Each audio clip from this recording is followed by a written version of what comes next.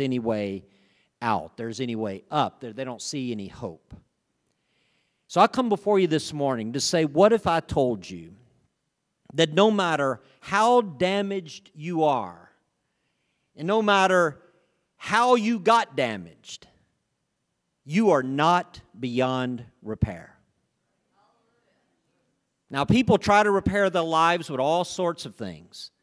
Some turn to self-help, and they buy certain books and go through certain seminars and follow certain speakers that do these things, and they try to find self-help. Nowadays, you can just, of course, Google it, and you just go to the internet, and people are YouTube videos, and you try to do things to sort of better your lives. Some turn to education. They feel like, because the world says that, listen, everybody needs an education. You got to go get educated. Some will pour so much time and money and even go deep into debt to get an education, hoping that that repairs their life. Some turn to family. We value family. We believe we all of us who have family and are able to enjoy the environment of being around family, you know how much of a blessing it is. But some people turn to their family feeling like that is what's going to be the answer to their broken lives. And then, of course, many turn to religion. And there's all sorts of religions in the world. Religion is simply, to boil it down to what it really is in its essence, it is a man-made attempt to repair your life and work your way to some sort of salvation. That's what religion is. It's a man-made attempt to work your way to some sort of salvation or heaven or to earn your way to God. That's why I always say Christianity is really not a religion, because religion is a man-made attempt to get to God. Christianity is very straightforward. It says you cannot work your way to God. You cannot repair your own life. You cannot earn salvation. It is given to us by the gift and the grace of God. Christianity is altogether different. I'm bringing you hope today because whatever you've tried in the past and it's failed, and I know it's failed because we've all tried that stuff, I'm telling you today there's hope. And the hope is in Christianity, the Christ of Christianity, and His name is Jesus. And He's real, and He's God, and He knows you, and He loves you, and He can repair your life. Can I get an amen this morning?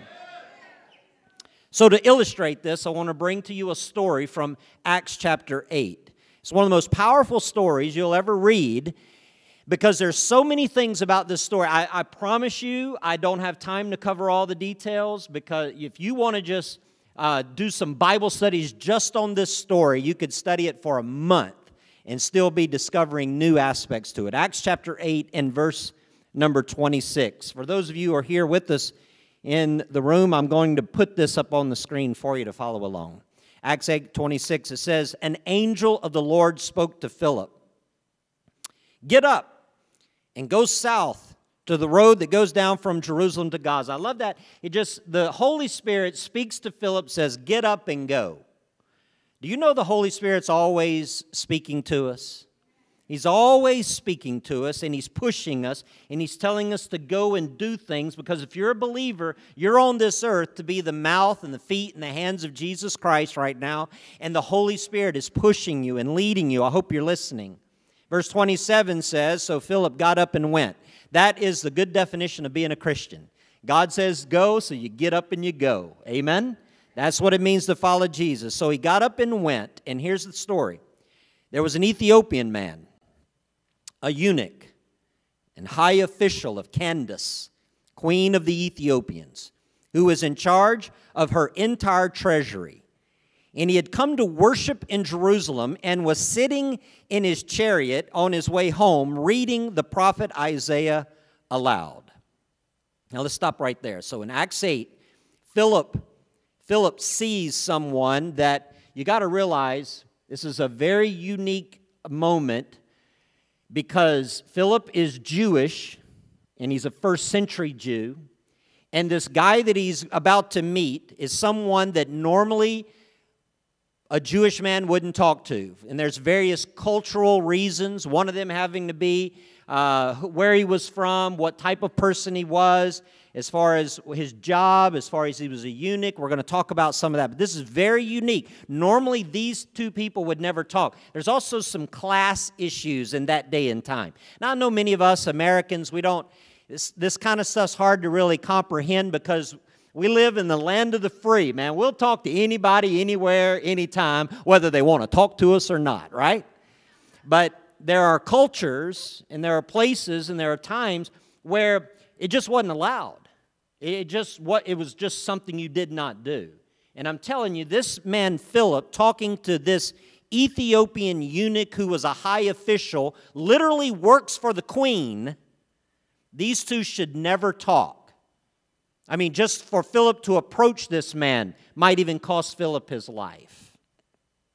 On the top of all that, like we've mentioned here in the Bible, and I think this is a very important point, that's why the Holy Spirit put it in the story, the man is a eunuch. He's a eunuch. What is a eunuch? A eunuch is, of course, a man who has been castrated so that he can work in the women's living areas. I never thought I would have to use that word in the pulpit, but I did. This man has gone through this medical procedure so that he could work as a trusted guard in the women's living area. So they did this to him so that they felt like because of that they could trust him, you see. And so he's a eunuch.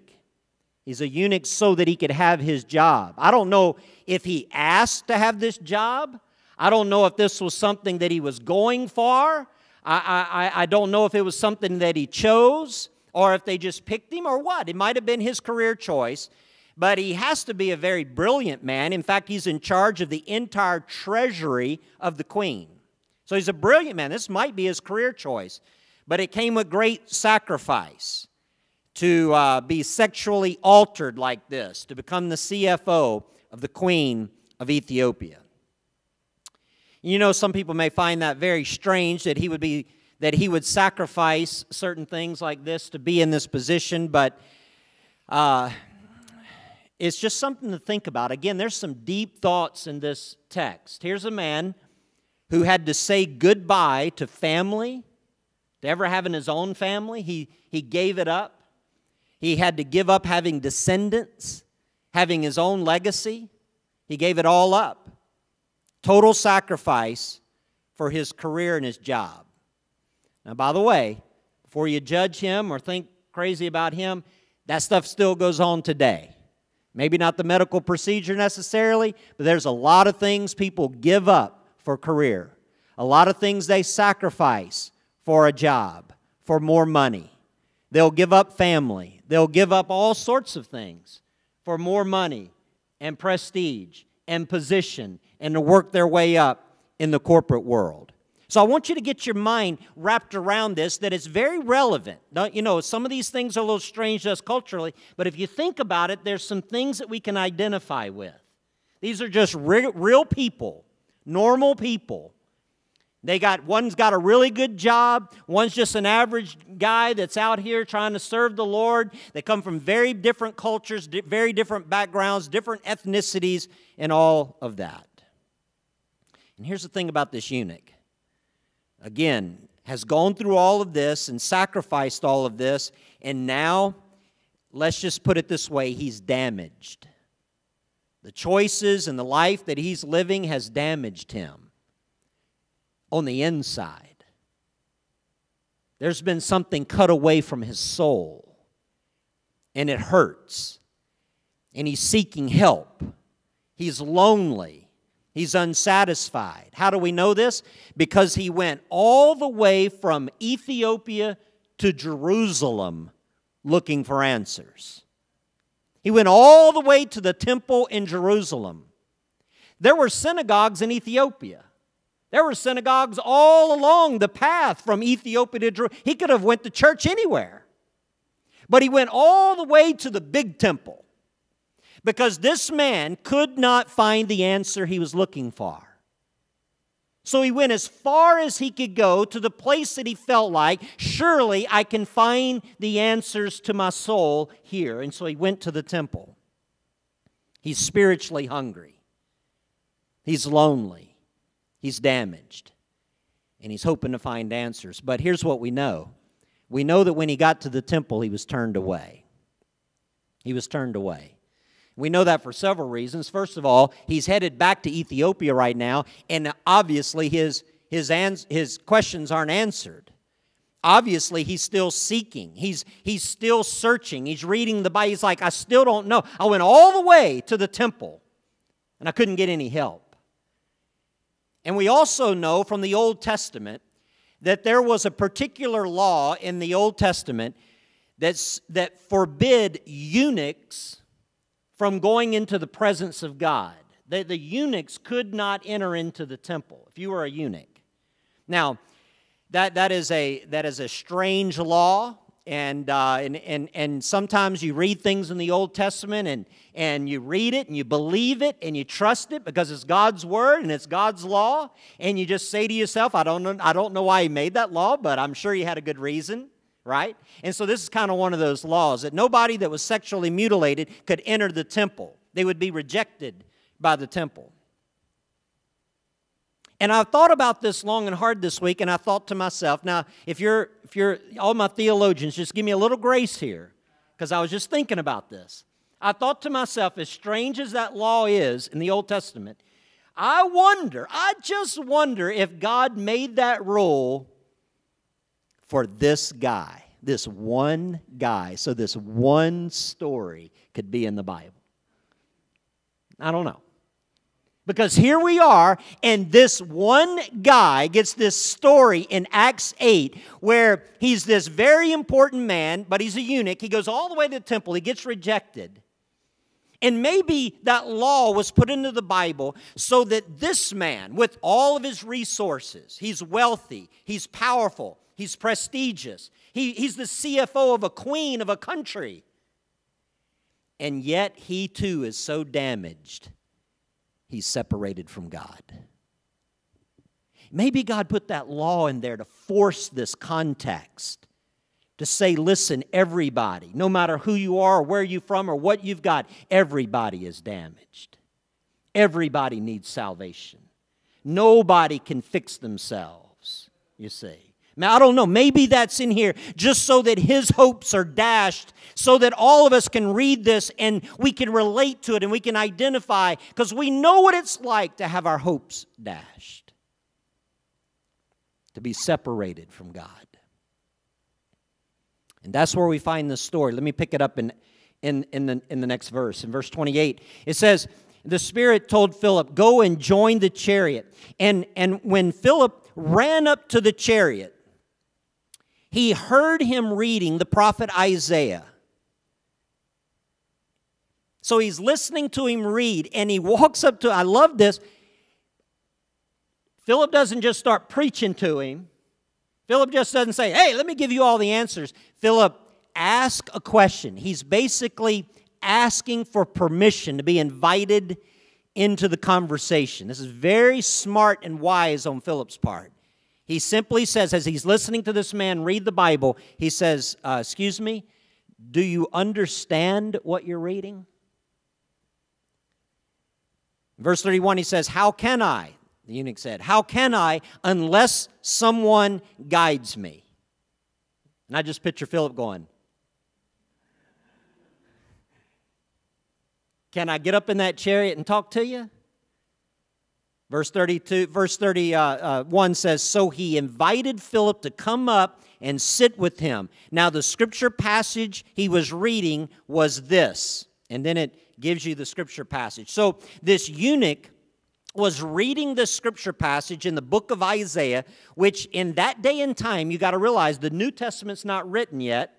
So he's reading the only Bible that's available, the Old Testament, and he's trying to understand it. And he's reading from the book of Isaiah, and it's touched his heart. It's something that he identifies with. It's this particular passage has captured his soul and has drawn him in. Verse 34 says, and the eunuch said to Philip, I ask you, who is the prophet saying this about, himself or someone else? So if you look at the text, it's talking about, this person in Isaiah is broken. This person is victimized. This person is damaged. And he's like, who is this about? Is it this guy Isaiah, or is he talking about someone else? In verse 35, Philip proceeded to tell him the good news about Jesus, beginning with that scripture. So Philip just simply says, sir, let me explain it to you. This is about Jesus. Now, to really feel what this man was feeling, I want us to turn to Isaiah 53. Isaiah 53, and I want us to read the text from the book of Isaiah that this guy would have been reading. So I've got it here on the screen for you. Isaiah 53, it says, verse 3, he was despised and rejected by men, a man of suffering who knew what sickness was. Now watch this. He was like someone people turned away from. He was despised, and we didn't value him. Now think about the eunuch reading that. You can see why it's drawing him in. He identifies with this person. Who is this? People turn away from him. People don't value him. And then it says, verse 4, he says, yet he himself bore our sicknesses and carried our pains, but we in turn regarded him stricken, struck down by God and afflicted. But he was pierced because of our rebellion, crushed because of our iniquities. Punished for our peace was on him, and we are healed by his wounds. We all went astray like sheep. We have all turned our own way, and the Lord has punished him for the iniquity of us all. He was oppressed and afflicted, and yet he opened not his mouth. Like a lamb led to the slaughter, and like a sheep silent before his shears, he did not open his mouth. He was taken away because of the oppression and judgment, and who considered his fate? For he was cut off. I'm sure the eunuch focused on that. He was cut off from the land of the living.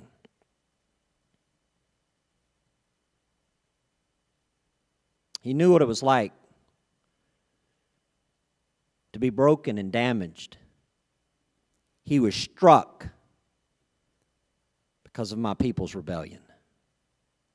He's reading this text, and I don't believe it's the first time he's read it. I believe it might have even drawn him to Jerusalem. He's been reading this text, and he's gone all the way down, and he's couldn't get answers. He's coming back. He says to Philip, what does this mean? What does it mean? What does it mean, this person who says they were cut off and turned away? Philip looks at him and says, I'm telling you, sir, this is Jesus Christ. This is Jesus Christ, the God who created you, the God who loves you, the God of everything. He came to this earth and was born, and he lived as a broken man. He went to the cross and was broken for the broken. He became a eunuch, like a eunuch for the eunuchs, like a leper for the lepers. He became unclean so that you and I can be clean. He became cast out so that you and I can be brought in. He paid our penalties of our sin so he could stand in our place. He became sin for us so that he could give us his righteousness. The Bible says that Philip just began to preach the gospel to him all through the scriptures. I'm here today to tell you that there is hope. No matter who you are, no matter where you're from, no matter what you've gone through, you cannot find it in yourself or in riches or in accolades or in successes. It's found only in Jesus Christ. In fact, I saw this little video that I want to play for you. And this young lady named Letitia Wright, she is some of y'all may recognize her. She's been in a lot of stuff, including some very popular movies. And I'm just going to play a little brief video of what she had to say. Watch this. Guys, if you're ready back there, watch this. I literally steal everything from you guys and post it on my Instagram. Fight me.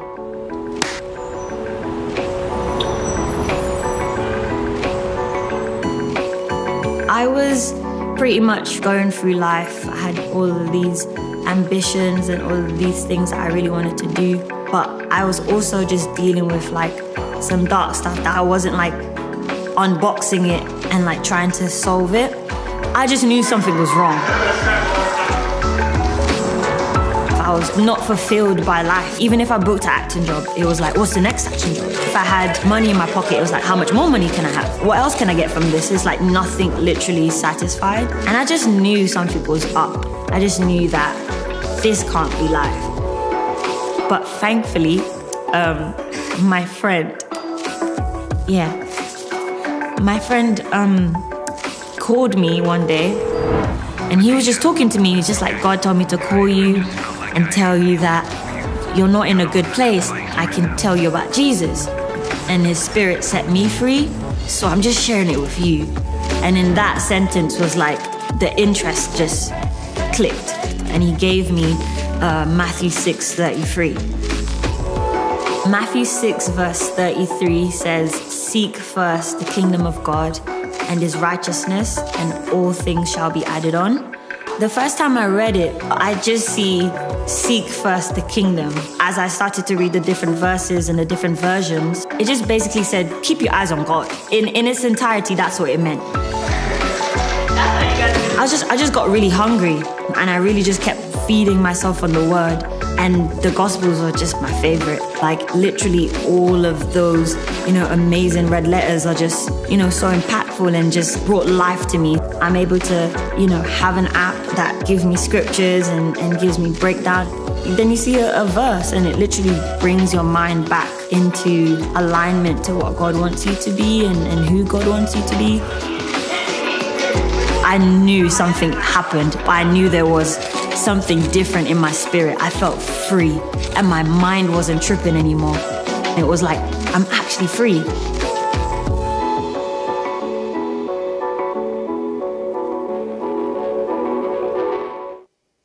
want to go back to this text because I've been following this Letitia young lady.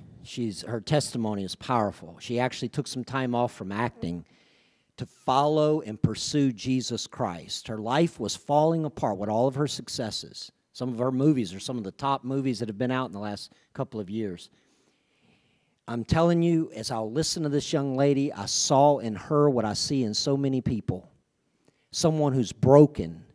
Someone who's, when you look around their life, you say to yourself, how can they be broken? How can they not have it all together? But inside, everything was falling apart. And this eunuch was like that. And he's reading in the Bible, and he's reading about Jesus Christ, who was cut off from the land of the living. In other words, everybody, cut off from the land. You could read into that and feel it so many different ways. Obviously, we recognize that Jesus was crucified on the cross and died, literally cut off from the living. But I'm telling you, you could be living and be cut off from the living. Amen? Jesus came to this earth and he identified with me and you. God said, I care about you. And to prove that, I will become one of you. And I will feel what you feel, and I will go through what you go through. And I will live in this broken world that you live in, because I can fix it. And only I can fix it. And I'm going to come to this earth, and I'm going to do it in person. And Jesus Christ came and lived on this earth for all those years, for decades, lived a full human life, and then finally died on the cross and rose again and solved the problem. Rose again healed, rose again glorified, rose again as King of Kings, Lord of Lords, God of all. Amen? And it's people like this eunuch and Letitia who finally see that for what it really means. And the moment you see it, your life is dramatically and radically changed. When you learn to trust Jesus and follow Jesus, here's what happens. Now, listen very closely, because some of you in here, this hasn't happened to you yet. You're this close. You're this close, but it hasn't happened yet. You've been coming to church, you've been listening, you've been reading your Bible, you've been seeking, you've been asking the right questions, but you have yet to fully trust in Jesus Christ. You're trying to add Him to your life. Listen, you can't just add Christianity to a broken life. That's not how it works. When Jesus comes in, He takes over. Amen? He doesn't just take a seat in your heart next to everything else that's there. No, He takes over. He cleans house. Right?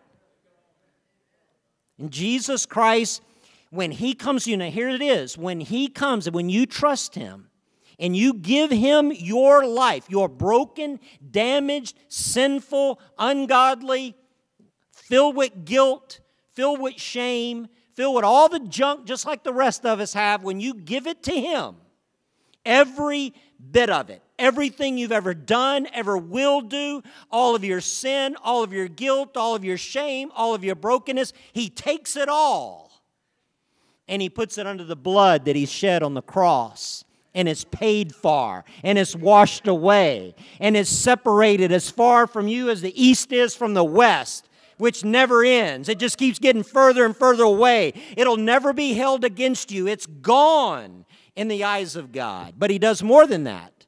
He not only takes your sin, He not only takes your life and pays for it. Here's the part many people miss. He then, at that moment, He gives you His life. His perfect life. He lived a perfect human life. He fulfilled all the demands of God. He kept all the commandments. He kept all the rules. He never sinned. He lived the life that you and I should live but haven't. And He lived the life that you and I can't live because we're sinners. And He lived that life so that He could give you credit for it. So that you can have credit for it. So that He will give you His righteousness. He who knew no sin became sin for us, that we might become the righteousness of God. So that when God looks at you, He no longer sees the sin and the brokenness. He sees righteousness. He no longer judges you. You're no longer under condemnation. God gives you the life of Jesus. The righteousness of Jesus. It's credited to your account. Now, you're still sinful, you're still broken, you're still messed up, but there's something radically awesome and different that's already been given to you. It's been deposited into your soul. And with that, your whole identity changes.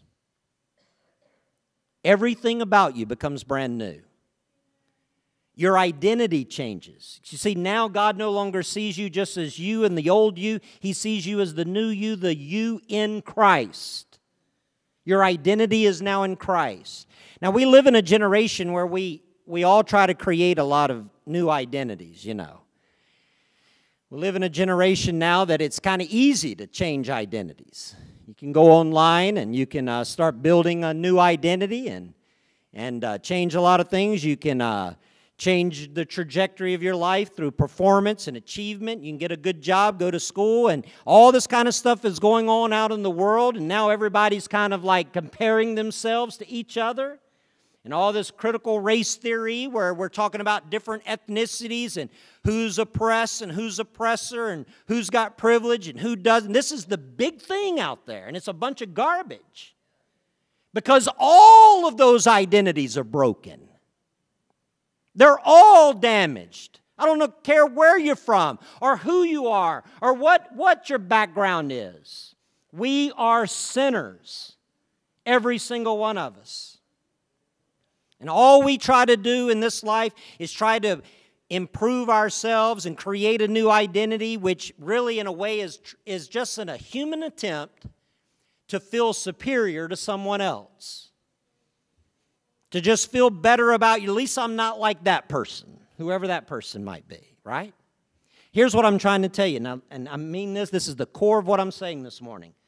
All identities not based on the cross demonize others who have a different identity. All identities not based on the cross demonize, demean, diminish, disparage others. I don't care if you're woke.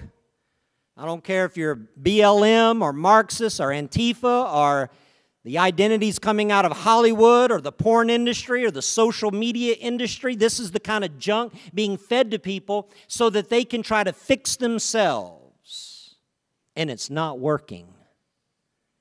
In fact, what we're seeing in our generation is the height of it not working, to where now we're killing each other in the streets, trying to prove who's better than the other. I'm here today to say there's another way to build true identity, the only right way, and that is the way that is based on the grace of God, where my meaning and my hope is not based on me, which removes any need for me to feel superior to anybody else, because who I am is not based on me. Who I am is based on the grace of God. Who I am today is not something I achieved. It's not something I earned. It's not something I deserve. Who I am today, I am in Christ Jesus, and I got it by His grace. Amen? He gave me something I did not deserve. I didn't earn it. I didn't work for it. He gave it to me. He came to this earth, and He loved me while I was yet a sinner. And when I gave my life to Jesus, He gave His life to me. My identity is in Christ. Amen? My identity is in Christ.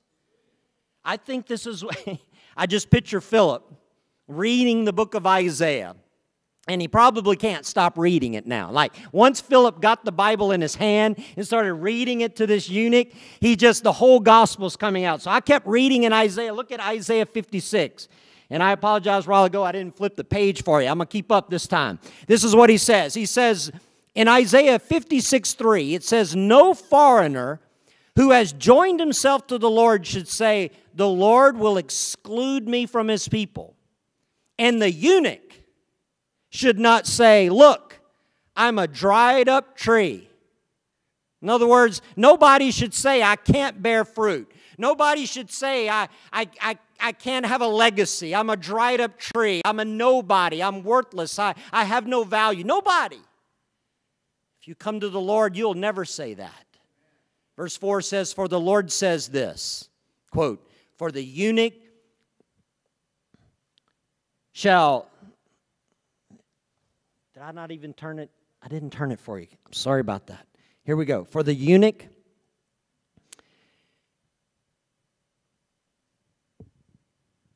who keeps my Sabbaths and choose what pleases me and hold firmly to my covenant, I will give them in my house and within my walls a memorial and a name better than sons and daughters, and I will give each of them an everlasting name that will never be cut off."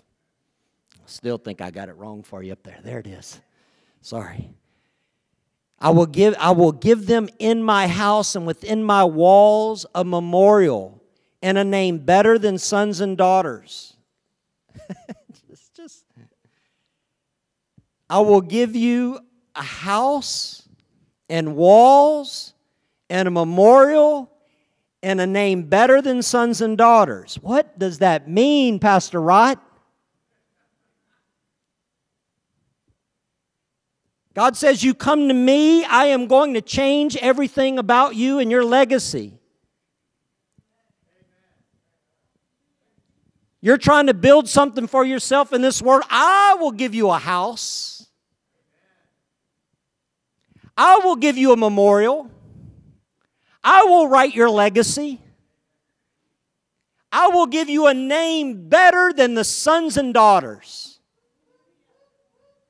I will give each of them an everlasting name that will never be cut off. There's that word again. Oh, that eunuch had to shout, amen. Never, never, never will this identity fail you. You will be who I want you to be, who I created you to be, who I made you to be. You will become who you're supposed to be if you give your life to me. everlasting, forgiven, a new identity. My true identity is in Christ.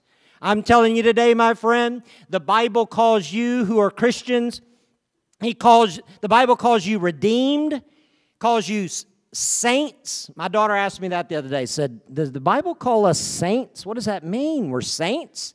Yes, I'm a saint. I'm a saint. We were watching the Saints, by the way, but anyway, different topic. We were singing, when the saints go marching in. The Bible calls you a saint. Randy, did you know you're a saint? You're a saint, brother. That's the identity God's given you. I thought that was just for Catholics. No. That's for all the children of God. The Bible calls you a saint, calls you chosen. I thought I chose God. Hey, God chose you, man. God chose you. God knew you before you knew Him. God was looking for you when you weren't looking for Him.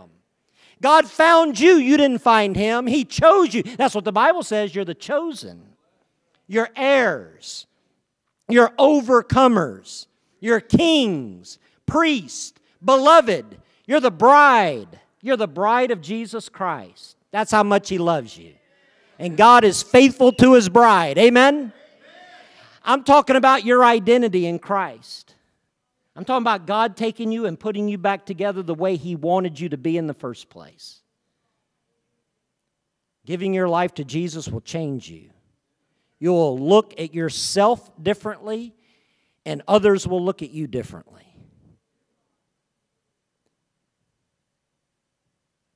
And you'll become part of the family of God. Which totally makes sense in the story of why these two guys could be talking to each other. Because when God gets involved, all the junk that breaks us apart and divides us goes away. And here's a Jewish man named Philip up in a chariot with his arm wrapped around an Ethiopian eunuch, and they are having church. Amen? And that's what God wants for you.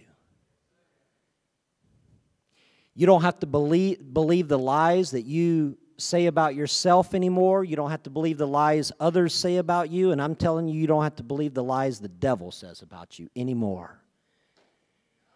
God will give you a new identity. That's what He wants for you today. And you can leave here a brand new person if you will trust in Jesus. I want to end with the end of this text. From Acts chapter 8 and verse 36. This is how the story ends. And it can end this way for you right now. There's probably someone in this room right now. It can end this way. It says, as they were traveling down the road, they came to some water. And the eunuch said, look, there's water. What would keep me from being baptized?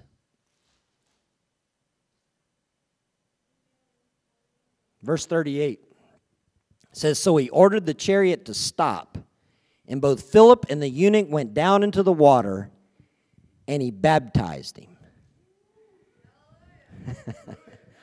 And when they came up out of the water, the Spirit of the Lord carried Philip away, and the eunuch did not see him any longer, but went his way rejoicing.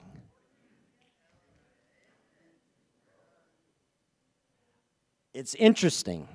In the King James Version, there's a verse 37. Do you notice up there 36 and then it goes to 38? Probably in your Bible. I don't know which translation you're using, but 37's not in every ancient text. So it didn't get into some of the translations, but it got into the King James Version. I love it. If you got it, you ought to read it. The eunuch said, what's going to stop me from getting in here? And Philip basically said, if you trust in Jesus, nothing is stopping you. And the eunuch says, I believe in Jesus Christ. He's my Lord and Savior.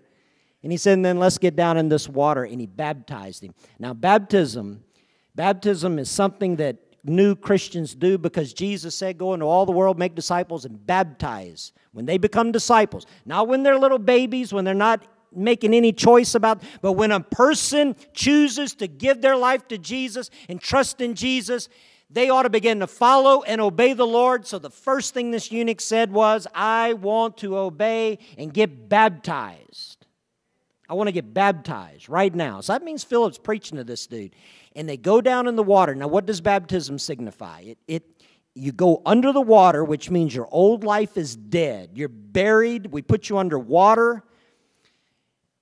And it signifies that your sins are washed away, and then we bring you back up out of the water. And that's exactly what this eunuch did. Notice they went down into the water, and then they came back. This wasn't a sprinkling, right? He didn't grab some water and splash it on him. They went down into the water and got down in it and got that man under the water, signifying that his old broken life is buried and dead with Christ on the cross. And then he brought him back up.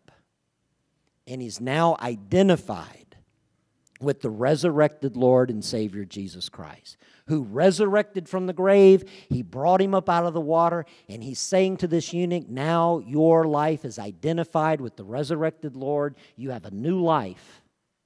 You're a brand new person with a brand new identity. And of course, this man went away rejoicing. Changed everything. I would love for you to go away rejoicing this morning. You maybe came in here broken. You're hurting. Life has hurt you. Maybe someone's hurt you. Whatever is hurting, whatever is broken, whatever is damaged, I'm telling you, friend, consider the fact Jesus is your only answer. And trust me, when you get Him, you realize you don't need anything else. He'll take over. Let's bow our heads for a moment.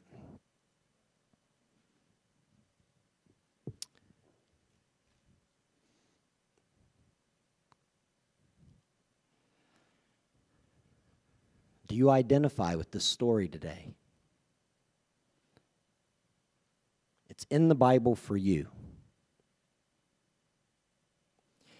God put the story in the Bible just to try to give you an example of what He's trying to do in your life. It's not that complicated. It's not as complicated as some of you have made it to be. It's not religion. We're not trying to get you to join a church or join anything. We're trying to get you to Jesus. He's real. He's real. The Holy Spirit is here. You hear Him speaking to your heart right now.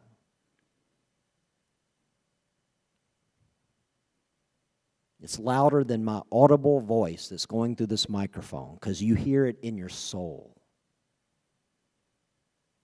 God is saying, I love you. But you got to give up this stuff that you're hanging on to. It's killing you. You got to repent of it. You got to turn away from it. You got to give it all to Jesus. And let Him give Himself all to you. Maybe right now you could talk to the Lord. You can talk to Him silently because He's God. He can hear you. He can hear your thoughts. God even hears the things in your heart that you can't put into words. The Bible talks about the deep groanings of the heart. Maybe right now in your heart, talk to the Lord and say, God, I hear you speaking to me. Please forgive me of my sins.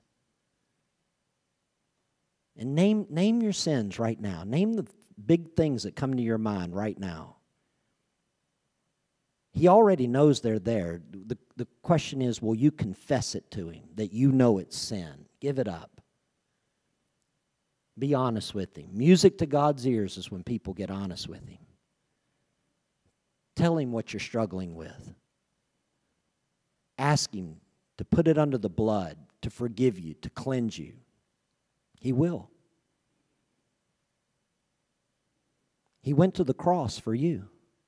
He died for you. He's willing to forgive you if you'll give it up right now. Confess it for what it is. Ask Him right now to help you to turn away from sin and to not follow sin or self or the world or the devil anymore, but to follow only Jesus Christ. Ask Jesus to come into your heart. Ask Him to take over everything. To where your identity from this point on is that you are in Christ. In Christ. That means when we look at you, we should see Christ because you're in Him.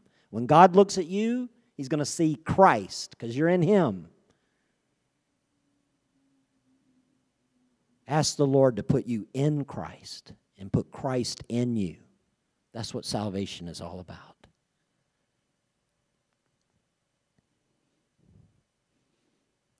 Pastor Mike, would you come here to the front, please, and stand?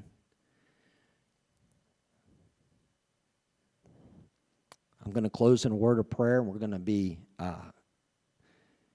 to wrap up our service and conclude. But if you've given your life to the Lord today, or you're seeking the Lord, you're asking God these questions, you need help, you want to talk to some of the pastors, I wanted Pastor Mike to be right here, front and center. This brother can help you. He can talk to you. He's like a Philip in our church. He'll talk to you. He'll meet you right where you are. His wife is back here. She'll come help as well if you want to talk to a lady. I'm here. My wife's here. Don't leave this place broken. Leave this place rejoicing. Amen. Our Heavenly Father, in the name of Jesus Christ, we pray for all those that you're calling to yourself today to be saved. God, we pray that people will trust in Jesus and Christ alone for salvation. They'll give up all of this other junk and all the other religious efforts and all of the other human efforts and trust that salvation is in Christ alone. Help them, Lord. Help us all. May this church just continue to be a place where people can come and find a new identity, a new family, a new world right here, that we may help people to walk with Jesus Christ. For it's in His name we pray. Amen.